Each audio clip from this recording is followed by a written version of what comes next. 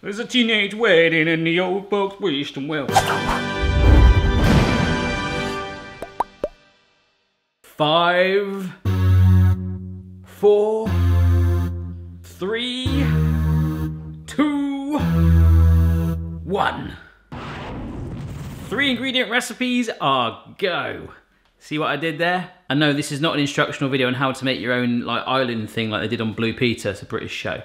That was amazing, always wanted to do that. Hello everybody and welcome to The Fifth Element.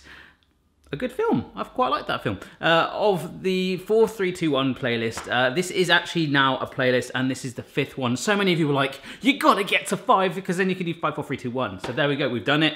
We might even do 6. I don't know, you guys are just enjoying it so much. So today we're doing some stonkers. Like we're gonna start off with a pudding, which is kind of a no-brainer, but I'm hoping with a little tweak, we'll pimp it up to the max. Excellent Smithers, yes, with some eggs, some lemon curd, and one of these amazing, I've never bought one of these before, this is 50p, a pastry case, it's blind baked already, it's ready to go. We are gonna make a 3 ingredient lemon meringue pie. That's right, so with this lemon meringue pie, it's a little bit like, I don't know what's gonna happen to the meringue, that's the only concern, because we're not gonna get anything to stiffen it or make it glossy like with the sugars. I've got one sort of idea, so it's all about Indiana Jones style, I'll whip. All right, so we're gonna use the Cockerel egg separator, okay? We'll stick that there. Oh, look at that, it stands up. Look like a giraffe. So I'm gonna go for 2 yolks. Suck one up like this. Nice. Giving a poo that one out. Oh, you absolute donkey. These are because they're room temperature. I've just bought them from the supermarket, left them out. Cold eggs do this gadget so much better. All right, let's try that again. Oh, gosh. Hey, it doesn't want to go, does it? So I'm going to end up with 3 yolks. Just the yolks. I'll show you what I'm going to do with those. It's kind of optional. But let's just get the egg whites first. Oh, phew. We did it. Right. Whites, yolks. Whites first. All right, so 2 egg whites. Well, it was nearly 3, wasn't it? So if you haven't guessed it, I'm whipping the heck out of it Indiana Jones style, as I say. But what I would normally do is add sugar in. You can see we've got some peaks already. I'd add sugar to make it a bit glossy and also sometimes add some cream of tartar, which actually helps to firm it up too. But I'm not doing that because I can't. We're gonna pray, but I have a sneaky plan. I was trying to reach for the lemon curd. I'll keep whipping it a bit longer. All right, that is so foamy. It just feels weird to do this, but I'm gonna try it. So this is my idea. Rather than using sugar, I'm gonna take some of the lemon curd and see if this will act as a bit of a sugar replacement. Just about a teaspoon to sweeten it. It's gonna flavor it as well. Why the heck not? This doesn't want to turn on. Oh, I'm pressing the wrong button, sorry. Oh, doesn't that look like a big egg? Hey, exception. I make an exception to this.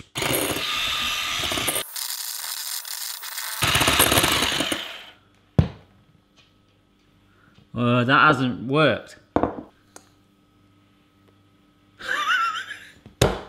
No. No.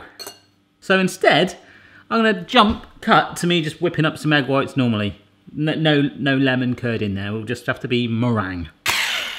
Do you know what? I still want to try it. Just a teeny speck of lemon curd, a teeny speck. Like, this is 1/8 of a teaspoon, like just a 1/16 of a teaspoon.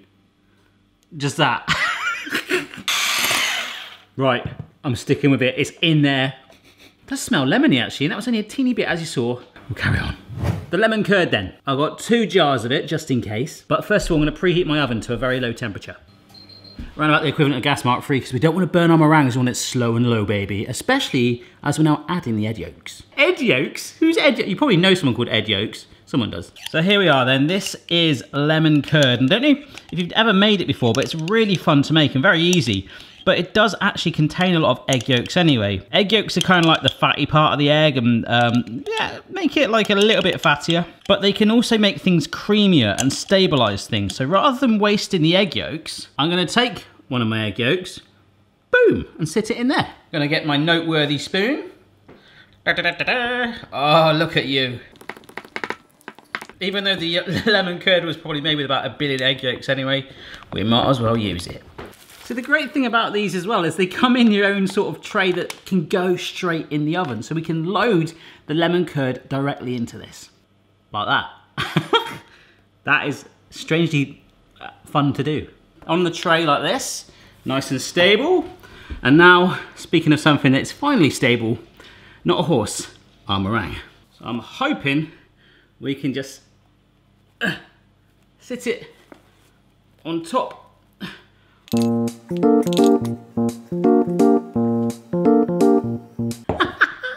amazing. All right, in this goes. And I'm a little bit uncertain as to whether to start my other steps yet. I might just, I don't know, I might just focus on this. It's only gonna be 15 minutes. So whilst I do keep my eye on that, I wanna show you something I picked up the other day. With the kids, we went to a garden centre, and this thing, it blows bubbles. But not just any bubbles. These are pet-friendly peanut butter bubbles. I teased this on my Twitter. Boston and Amy aren't so sure about it. All right, stay there, ready? Steady. Bubbles. They're peanut butter bubbles, eat them. If they're normal ones, Boston goes, there you go. Go for it, mate. They're bubbles. No? Brilliant. Oh my gosh, it's really, really wobbly. I think the heat's like really warmed that lemon curd up, so I spilt it a little bit. And the meringue has shrunk a teeny bit, but it's charred. So I'm gonna let this cool down to room temperature and then bung it in the fridge whilst we do our other 3 recipes. Okay, next up, one of my favorite types of food is Mexican. Like Senor Bean over here, and quesadillas, for some reason, are probably my favorite. I love the charring effect that you get, and there's also a teeny bit of skill involved. I'll show you a hack on that. We're gonna do some pepper, roasted pepper quesadillas. And what I also love about it, get yourself a really nice, deep, hard, high-ridged griddle pan, if you can. You can do it in a frying pan. Damn that, you can do it in a microwave as well. I'll show you that another day if you want. But you can actually build it in the pan. One man, one pan. So you're gonna need some tortillas. Remember we made some of them quite recently. We're gonna need one straight in the pan. About there. We've got some grated cheese as well. And this is what we're gonna flavor it with. What I was gonna do was just buy a load of peppers and roast them so you caramelize them and they blister. I love that sweetness that comes out of it. But by buying it in a jar like this, it's already marinated, it's already charred, it's in sunflower oil, so it's just kind of, it's got a teeny bit of extra cheating flavor in there. That's why I'm going for it. Otherwise, just blister up some peppers. So it's just really a way of, it looks a bit like a tiger, sort of just taking advantage of those oils in there as well, all that flavor. So I'm just gonna, that's the other cool thing about it, because it's been sort of sat in there marinating, they're super soft.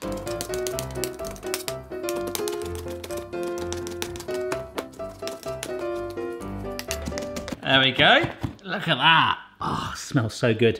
But it's nice and even as well. The cheese is kind of like the main thing here. It kind of acts as the glue. So try and get it as covered as you can. And then we'll just bring the peppers in and layer them on top.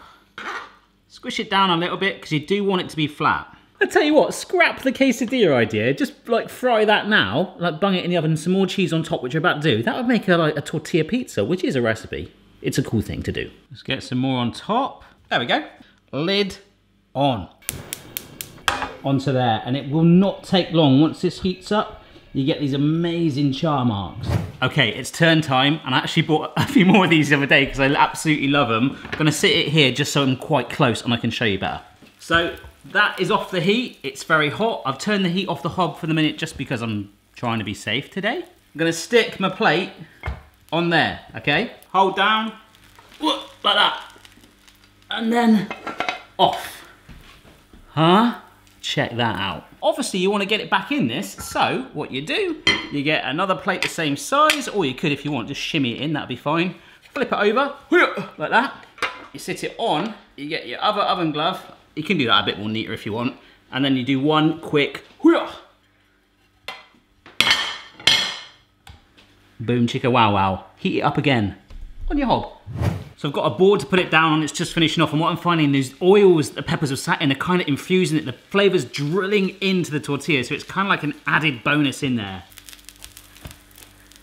Nice.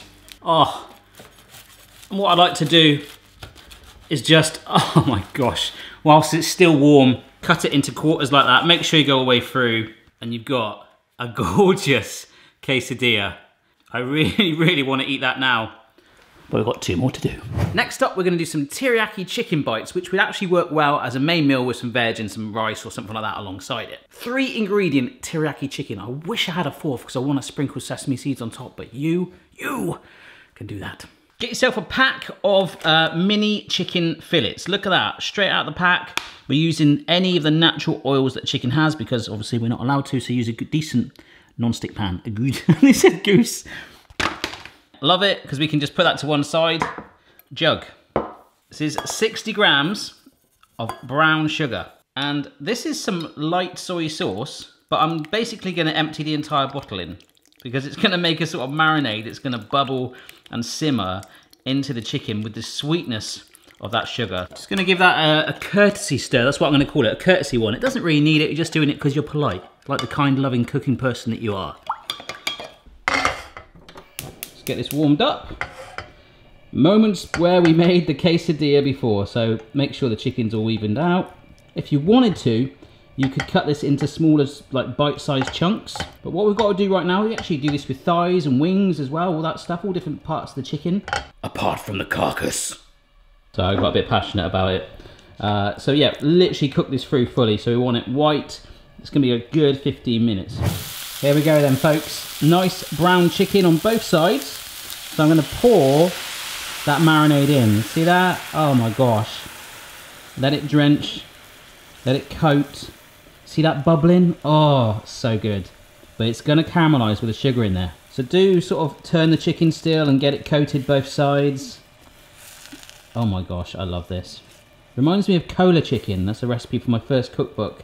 Insanely naughty. Now, I wasn't going to do this, but I thought I'll show you anyway. Look, what I'm doing there with the spatula, I'm just pushing it down, and I've cut into that chicken and made like a little bite-sized piece like that. So if you want to do that, I think I might as well start doing that to all of it now. The chicken is so soft. It's probably better if I jump back to it now. Can you see how much that's reduced down already?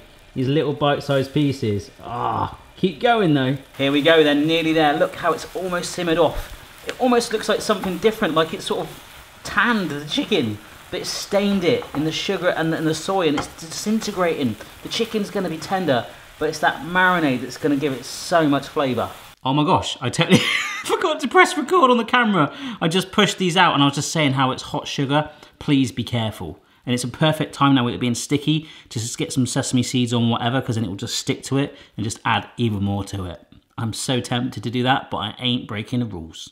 So for the drink, we're doing a non-alcoholic champagne. I want to thank Andy for sending me this one through my website. It's a combination of sparkling grape juice, pineapple juice, and ginger ale, not ginger beer. It turns out ginger ale and ginger beer, I didn't know this, are 2 different things. Ginger beer is actually brewed, whereas ginger ale is just more of a carbonated ginger sparkling drink that you find as a mixer with alcohol normally. I didn't know that. I'm sure you do. And all I can think of ginger ale is that refrigerator was filled with TV dinners and ginger. Was that from a song? It's a song that's always in my car. Ah, that's it. There's a teenage wedding and the old folks wished them well. Pulp Fiction. Yes. That reminds me of years ago when I did a actual Pulp Fiction tribute. That is good. Memories, scattered pictures, but the stars are left behind. Alright, so pineapple juice is pineapple juice. You know, it's that common thing that you see on all juices now. From concentrate, but made with 100% fruit juice. It gets you, it's like, oh yeah, it's 100% pineapple. It's from concentrates, it's not. So this is Schlur, which is the sparkling grape juice. I didn't think I'd had this before, but I think every single Christmas it's on some sort of table at a family thing, so I've probably had it. Yeah, it's all right, that is. And here is the ginger ale. Oh, diet ginger ale, nice. Oh, wow. And it's this thing. Ooh, tangy. That is the beast. No, wrong word. The captain, the boss man, the leader of this recipe. So it's 2 parts to this and 1 part of the other 2. That's the only thing you need to remember. Oh, and let's put the sexy lens on. So I've never been a massive fan of champagne. I did go to a wedding once in London, a very, very posh one. And all the drinks, me and my friend, we went from Weston-super-Mare, which is where I live. It's very expensive. And there was a lady handing out free champagne. So we were like, oh my gosh, we need to drink this because it's all free, because later the bar's gonna be so expensive because we're in London. And it turned out, me and my friend both had about 5 glasses of champagne before the actual wedding thing had started. So I'm doing 200 mils of that. And let me tell you, that night, the West Country represented the wedding land in London. Oh, we danced, we partied hard. That's pretty much it, apparently. I think I'll just stir it together. Oh, I like the foam on it, look at that. It's no expense spared when you come to our house, folks. We don't even own a champagne glass. This is a plastic disposable one. But anyhow, I really hope that's stable. Look, it's sat in the neck of the glass. This is supposed to be it. That is a free ingredient, non-alcoholic champagne. Well, while I've got that sexy lens on, I brought the quesadillas in just for, I don't know why. I actually don't know why I did that. But you can get yourself a cocktail stick with your chicken like that, just in a little pot, and you know, as a little bite-sized thing. Nom nom nom nom nom. Actually, you might want to see it. Nom nom nom nom nom. Taste it. There is our lemon meringue pie. You really want to keep this chilled until it firms up. It still hasn't entirely. Just bear in mind that the meringue did shrink back as I baked it, but obviously you can make a meringue properly with like the sugar in it, so it should be glossy. But as a concept, it works. All right, let's do this. Oh, wow. That doesn't really taste like champagne at all, but there's a hint of the grape in there, but it's a little bit fiery. That's really refreshing. I like that a lot. There's a teeny bit of tang in there. The pineapple is subtle, it's not too much. You're really getting the grape and the ginger, and it tastes grape. Oh my gosh. Wow. It's got a sticky coating on it. The chicken is still tender, but it's like a glued sort of... There's the saltiness, obviously, of the soy, but it's just enough balance with the sweetness, the tang. I just want to put sesame seeds on it, but... oh.